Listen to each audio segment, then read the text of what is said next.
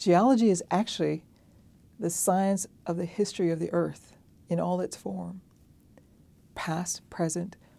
and also we have a saying as a geologist is that the present is the key to the past and the past is the key to the present.